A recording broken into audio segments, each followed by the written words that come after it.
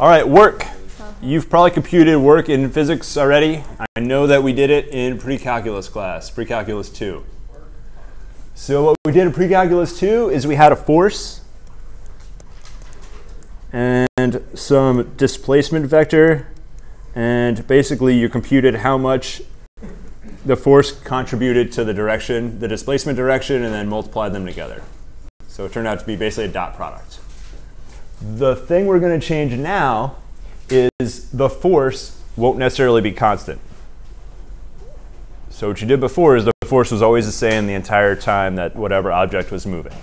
So now the force will not be constant.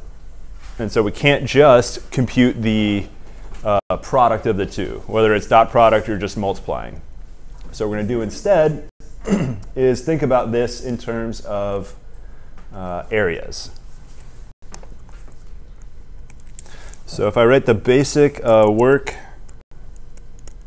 equation in the good old days when the force was parallel with the direction, it was basically F times D. And if we graph this out, if this amount right here was the displacement, and let's say your force was this much, what does F times D represent geometrically? It's this area that I'm filling in right now. So the area of that green rectangle would be the work you did to move the horizontal distance using the force that's represented with that vertical distance. So does like math and physics like interlap a little bit? Oh yeah. Physics is Absolutely. So let's have a purity, an academic purity discussion. So well, you could say philosophy is the most pure, but who cares about philosophy? All right, so math is basically just looking at patterns and how things are related. Whether or not you have word problems doesn't matter. Math is the most pure, and then physics, what is physics? Well, I didn't ask how you feel about it. It's the application of math. So physics is applied math, if I could spell.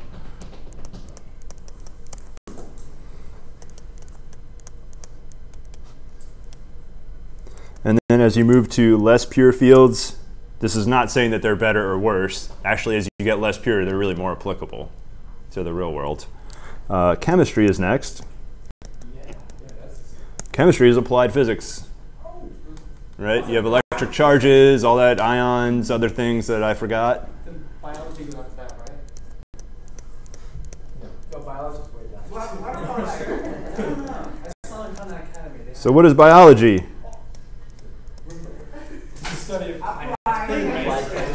It's applied chemistry. That's biology in a nutshell. This is very, very basics, though. This is boiling it down to like the bare essentials. So biology is basically applied chemistry. I don't know what comes after biology. I guess you could study like ecology, oceanography, which is larger systems. It's how different biological systems are interacting on a larger scale. What would you put the actual engineering class, like dynamics and like mechanics? I'd probably just call that physics. Yeah. Yeah, I think they're all just physics, basically. I mean, you get into physics of materials, physics of other things. You know, if you take aeronautics classes, it's a physics of air and how it interacts with other objects. So I would just call them all physics. Which, if you decide you don't want to go into engineering anymore, physics is a really good major without retaking a huge number of classes. If you wait till your senior year, you don't like engineering, and you decide to be an English major, you're probably going to be middle of your sophomore year. You're going to come back 2 years.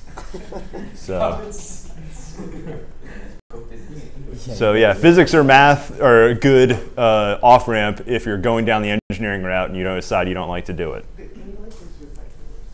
You can totally change your major to English, but the sooner you do it, the better.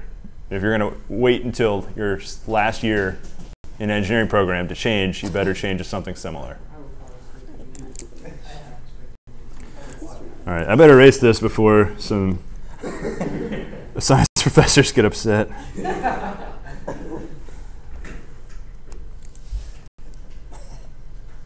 All right, so we're going to get back to work. It was a joke. Not intended to be laughed at. All right. We're going to look at displacement, but this time it's not going to be the exact same force the entire time. So let's say your force is going to change like this.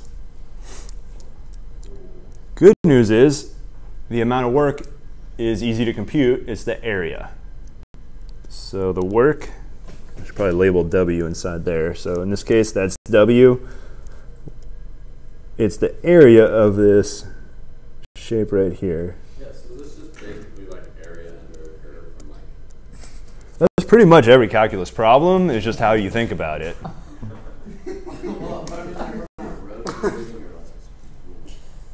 I mean, it depends on how you want to think about your force. Like I'm drawing the force as basically a vector pointing straight up, kind of.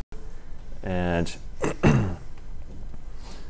depending on what you're doing. I'm sure if you're moving through a magnetic field, you need to be in different numbers of dimensions. And I don't know much about magnetism, but different things happen with forces if you're going to do gravity versus magnetism versus whatever other forces are out there. It's like more of real world physics, like real problems, like real life problems, like you have different variables of like things that are affecting your problem. Yeah, so maybe you have a particle moving through a magnetic field where the field's not constant. There's different magnets in different places, so the force is going to change depending on position. So that's where you need to model the forces, how they are going to be at every position, and then you could calculate the work to move through. All right, so this is how we're going to compute work. So it's really easy to write down the formula. If this is y equals f of x, from a to b, work is the integral fx dx from a to b. That's it.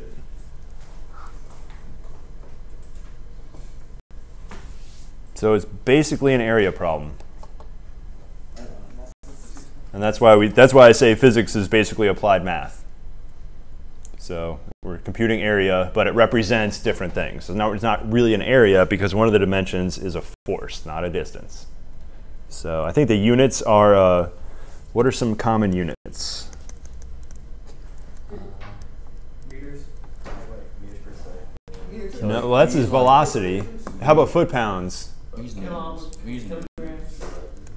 So foot-pounds? That's a torque. Uh-oh, is it? That's a torque. No. Foot pounds? Yeah, it's torque. What's the N? Is that foot pounds? That's newtons. That's kilograms over meters over. That's mass times acceleration. Is joule? Joules is energy. Newtons is a force. So you guys are in physics class. Yeah. So what units do you measure work in? It's supposed to be a distance multiplied by whatever units you're measuring your force in. Work on paper. I think it's foot-pounds. Pounds is a force. Is it joules, bro? It's joules. I still understood it. Is joules a foot? 1 joule is 1 foot-pound? I don't know. Joules is power. Let me tell you right now. Dude, that's not insane. Those are never really in over joules. He's expecting to do it. Don't tell Trey about this. I'm reporting back to your physics Units professor. of works. Newtons times meters. So does joules. Joules is newtons. Times meters. There you go. Energy. But then, power is joules over seconds, which is watts. It's a kilograms times a mass square over a second square. And yeah, kilograms, meters squared over second squared. Times newton. So I know you probably never use the imperial system because it's hideous. Yeah, no, not in physics. We don't. All right. Whatever a foot-pound is, it has a name. None of us know it. I'm never taking physics class again, so I'm not terribly Yeah, we don't. interested. We use kilogram meters. Yeah, you want to use a metric system if you're actually solving problems. Wait, megapascal, maybe gigapascal? Maybe. Yeah, foot pound is a torque. Foot pound is torque. Oh man, I thought it would. Foot pound's like what you would tighten up a car. Kips? What's that? Kips? I don't know. Let's stop guessing.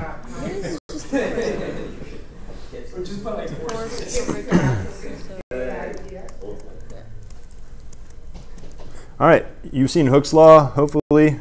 If not, we'll write it down right now.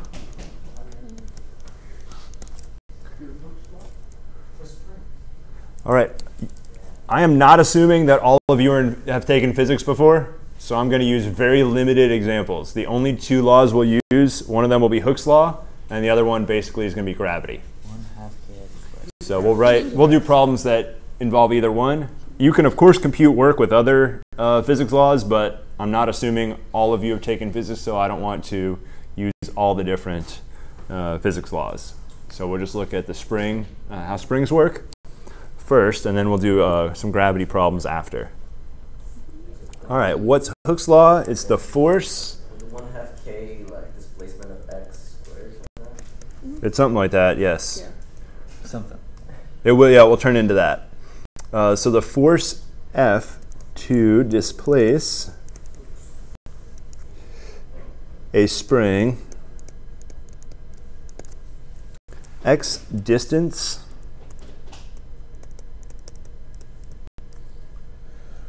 are proportional.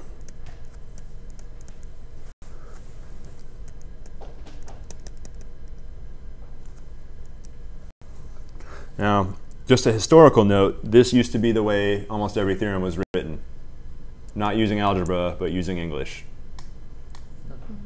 So this used to be math right here, the way math was written down for a very long time, until pretty recently. Yeah. So what we're going to do is write down what this means in algebraic notation.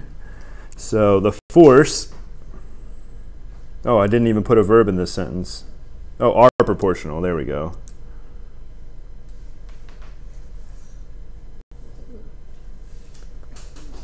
All right, this is why English is bad. All right, so what this, this is going to relate the force to the displacement of a spring.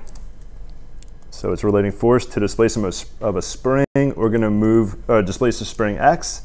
Proportional means there's a constant. They're off by a constant. So basically, if one increases, the other one increases. Unless your constant's negative, then one increases and the other one decreases, depending on if your constant's positive or negative. So this is how they're related. K is called the spring constant.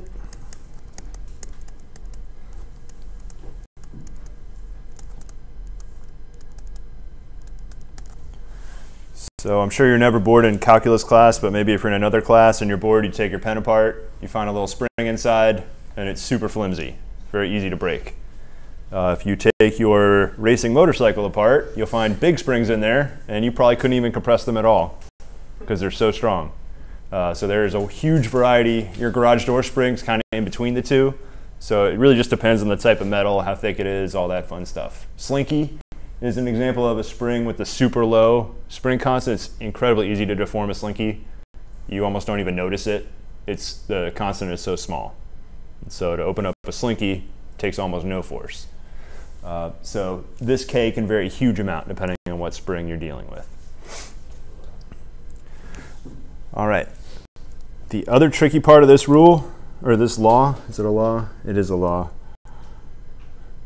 So this part I want you to pay attention to. Displace a spring x distance.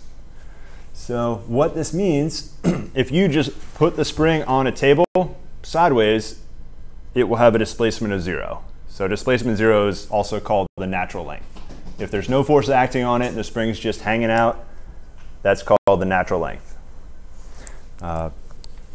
So write that down here, natural length.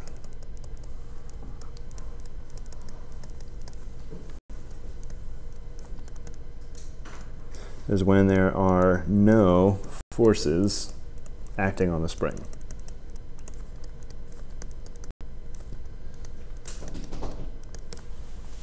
So generally that means put the spring on a table sideways or something. In a perfect world, you would eliminate gravity and friction, but that's an expensive operation unless you have your own spaceship. So you can just put it down on some surface that has very low friction. Springs that are super strong, like a spring from a motorcycle, pretty much it's always going to be the natural length, no matter how you hold it. Or it'll take a lot of force to displace it. Yeah, it takes a huge amount of force on those springs. All right, so that's a natural length.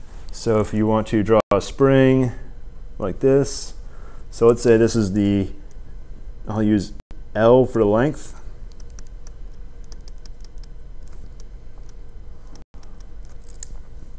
And let's say you take the same spring and you compress it down to this much right here.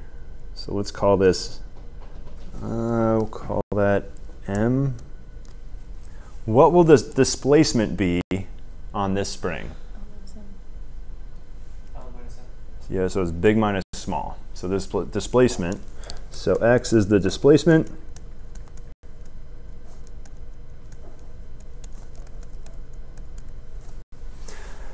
So on this one, I assume that M was smaller than L, so we're compressing the spring.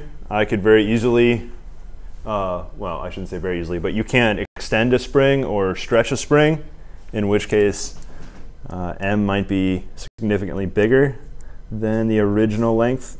And so in this case, you would, and we have to decide which one's positive and which one's negative. It doesn't really matter which you choose, you just have to be consistent.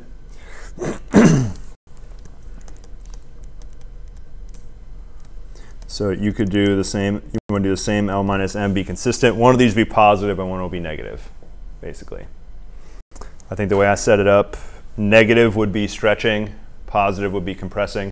You just like in a problem, you pick which direction's up. You generally pick the opposite direction of gravity, unless for some other reason, maybe We usually don't. Oh. We're usually opposite. Okay. In physics. Well, I don't really do much physics, so Yeah, me either. you basically pick which direction is up, and that will determine if you pick, up is pointing towards the ground, then gravity's pulling in a positive direction. So this just comes down to your orientation. How do you want to think? Do you want to think stretching is positive and compressing is negative, or vice versa? So it's really up to you. The difference is if you switch the two, you'll get a negative work at the end versus positive. Not a big deal. All right, so there's Hooke's law. Let's go ahead and do some problems using Hooke's law. So we'll do our spring problem first, and then we'll do our gravity problem second.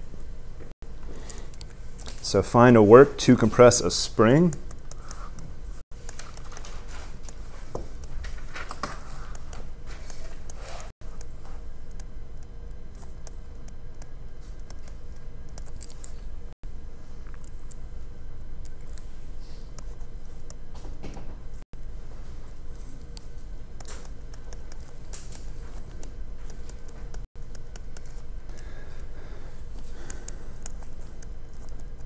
So we're going to go from 1 foot to 3/4 of a foot. Oh, we're using imperial measurements. All right. So from 1 foot to 3/4 of a foot, if K equals 16 pounds per foot,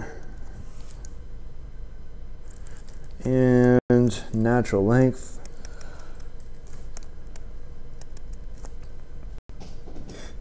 is, let's go with 2 feet. So one thing to notice, the spring is already starting compressed pretty far. Spring's already starting compressed, but I want to know from that compressed length to compress it even more, how much work does it take to go from basically compressing it from 1 foot down to 3/4 of a foot. So what I need first is I need to know displacements. The displacements are not written on the board. So I need to know what's the initial displacement and the final displacement. So that's the first thing we need to get. And that's really the only tricky part on these problems, is turning measurements into displacements. So I want to know initial displacement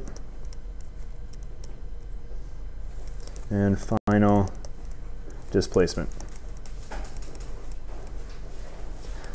It doesn't matter if you want to go positive or negative for compression. It's up to you, just be consistent. These are both compressions, so either make them both negative displacements or both positive displacements. You don't want to have one negative, one positive. All right, so find the two displacements right now.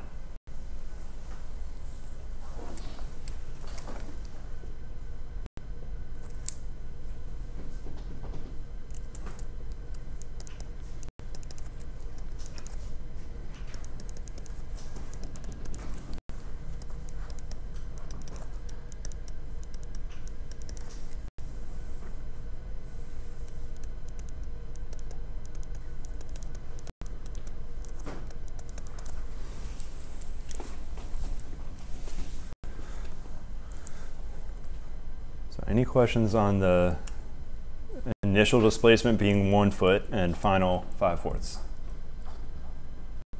Isn't the classic case supposed to be newtons per feet? Or, like, never mind. That would make slow. I'm not sure. I'm just copying out of my notes. Okay.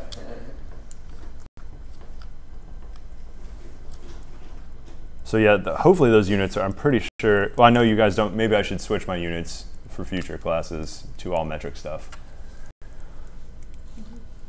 Well, this is just displacement, so there's only distance for now. Yeah, so our displacements are distance. I think he's talking about the spring constant units, which is definitely not just it's a, Gotcha.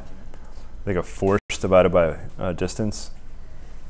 All right, so ready to set up our work. So we're going from initial to final. So I'll just write the AB fx dx. So integral from 1 to 5/4. So our fx is just our kx right here. So this is from Hooke's law right there, our force. Just looking back to Hooke's law, wherever that was, I'm using this right here. That's our force.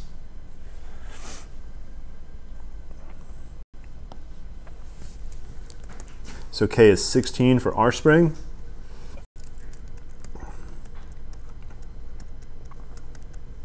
So go ahead and integrate this. It should be a pretty easy integral, and then plug in the endpoints.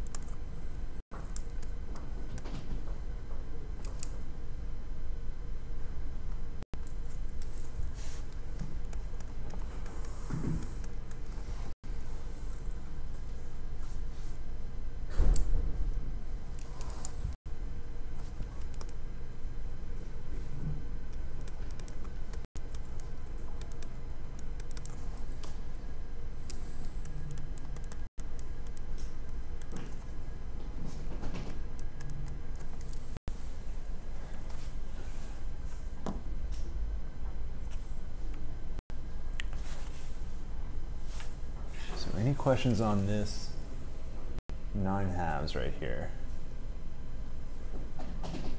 I know in this case our integral was super easy to do. The only hard part was getting the displacements correct. All right, whatever units this is, it's probably something to do with feet and pounds. All right, so that's the work. Now we're going to use the same spring. I'm going to compress it the same amount, but I want to go from natural length to 1/4 less than natural length. So I want to compress the same amount, but taking the spring from where it naturally would be 1/4 less. All right. Do you think it's going to be easier, take less work to compress the spring the same amount from its natural length, or to compress the spring when it's already really compressed? From its natural length. It's going to be way easier to compress it from its natural length. All right, so we're going to go do that computation right now. So that'll be our next example.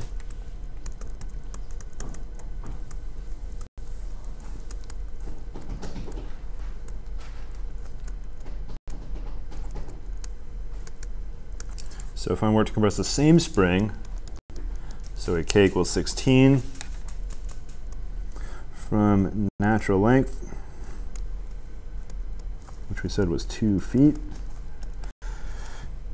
to 1/4 foot less.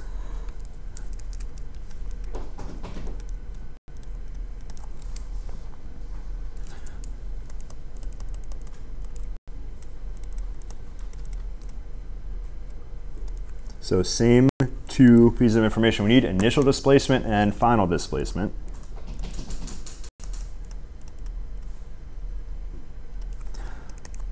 All right, what is our initial displacement?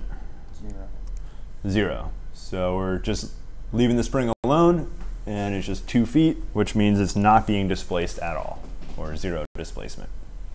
The most common mistake I see is the length written down for displacement instead. So you want to just be very careful about that. All right, how do I get the final displacement?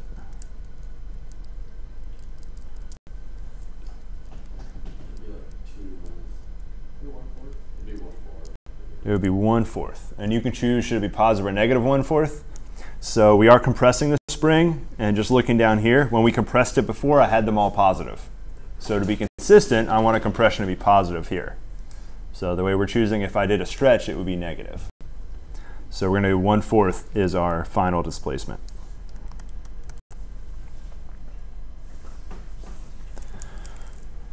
So it's the exact same integral, just different endpoints. We're going 0 to 1/4, 16x dx. So compute this out.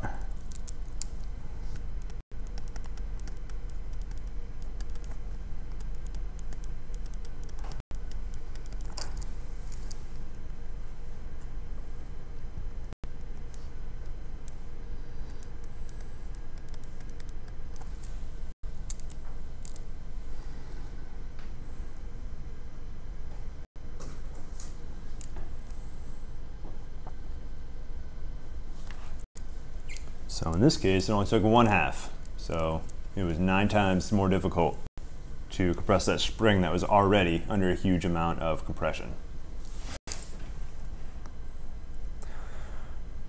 All right, so those are the only 2 problems I have for springs. So we're going to move on to gravity now. We have done some gravity problems before. When we did gravity, we did it in integrals in Calc 1, where we had the force of gravity, and we basically, that was the acceleration. Why did I say force? The acceleration of gravity, and then we computed the force or the velocity, and then computed how that changed the position. So we use it with antiderivatives. So let's go ahead and write the next problem down. This is going to be a gravity example.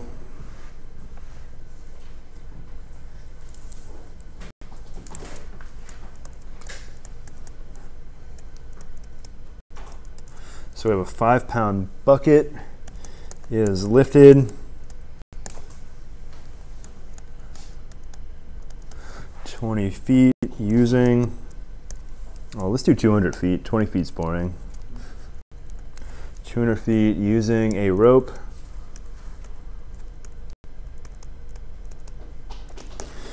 So outside of the physics lab, any rope you use is going to have some weight to it. So there is really no such thing as a rope that doesn't have any weight. So this is a little more realistic than having a weight 0 rope. So this rope's going to weigh 0.08 pounds per foot. And if you notice, it's the same units we saw before. Not a coincidence. Things would be a little different in the metric system. You would have some, I don't know, I'm not worried about units. All right. How much work is required to lift the bucket and the rope?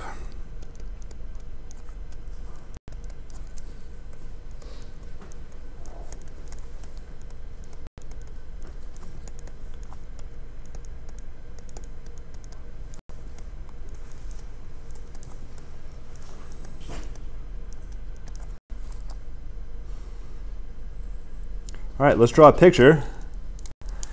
I'll do a before, during, and after picture. So I'll draw 3 pictures. So we're lifting a bucket 200 feet. So we'll say that that distance is 200 feet. Maybe somebody's on top of a building or something like that. So we got 200 feet. Is that vertical measure? So initially, we have that rope going down. Let's get a nice rope color. So we got a rope dropping down, and then our bucket, and everything in physics we draw as a point. So that's good enough. There's our bucket at the bottom. All right, let's draw in between the beginning and end. So let's put our bucket somewhere in between like this, and then I'll draw the final.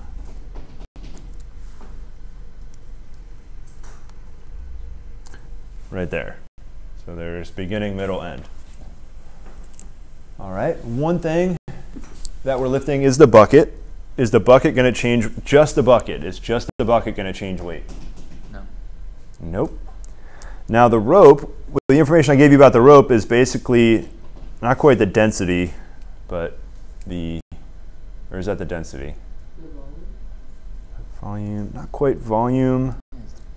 I guess that's density. It feels like density. It's probably something a little different, but it's basically how much the rope weighs per unit per foot. So one thing I wanted you to see here, there's a different amount of rope that we're pulling up at different times.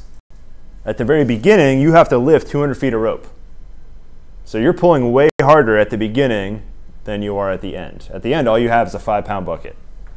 So the last time you pull it up, all you're carrying is the bucket.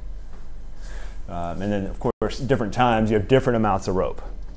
So the bucket is going to be a constant weight, but the rope's going to change. So we need to account for that.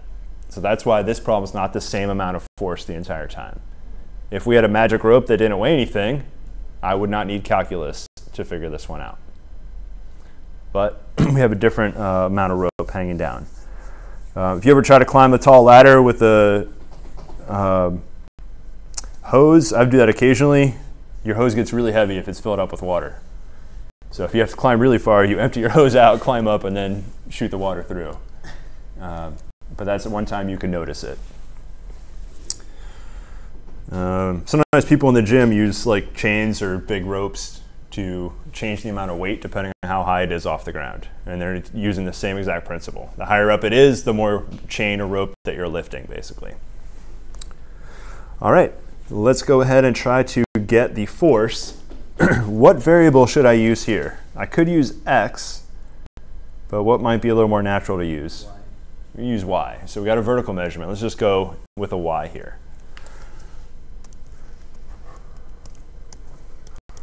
So I think a natural thing to choose for Y is the height of bucket. And my F of Y, the function I'm going to create of Y, is going to be the force used at that height.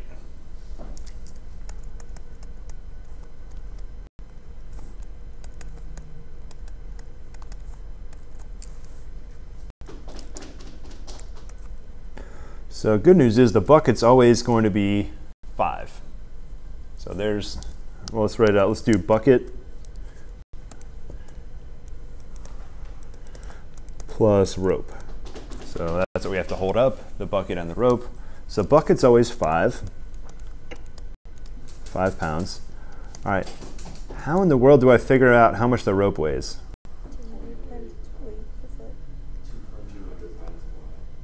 So we're going to use that 200, and then how much. So we need to know how much the rope weighs. So if we look at the picture, when Y is 0, so this right here, Y equals 0, how much rope? 200. And at the end, when Y equals 200, how much rope?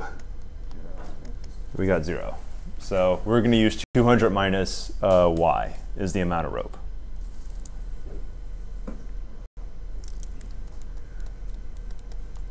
So this is the number of feet of rope. And now what I'm going to do is multiply it by the, what I call density. I'm sure there's some other, is that mass distribution? No. Probably getting warmer. I think it is density. It seems like it should be density. It's like mass per volume. Mass per volume? Ah, so we're in, so it's mass per linear measure. So it's some other, it's basically density in a different dimension. Yeah, it took away 2 dimensions. There's probably some name for it. All right, so the weight of the rope is 0.08. And this is pounds per foot. And I'm going to write my foot measure right here on my rope calculation. So this guy's 200 minus Y, feet. All right, so we got feet of rope multiplied by weight per foot. Now if we look at the units here, just looking at the units, what are the units here? What do they cancel out to be? Just pounds. So just using a unit analysis, we basically just wrote a pound equation that's going to measure pounds, how much this weighs. So we have 5 plus 200 minus y times 0.08. And this whole thing is measured in pounds.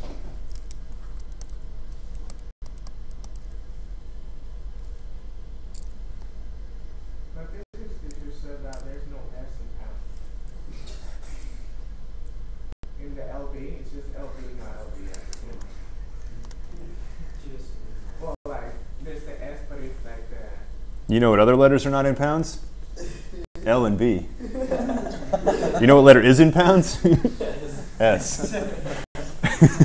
Unless I'm misspelling one of those two. I'm pretty sure I'm not, though.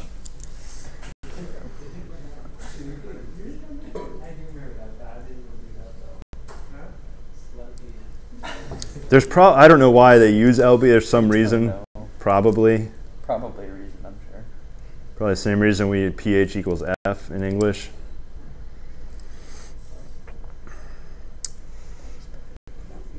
All right, so all you need to do is work. To compute the work, it's Fy dy. What is the initial and final y values? We're just going 0 to 200.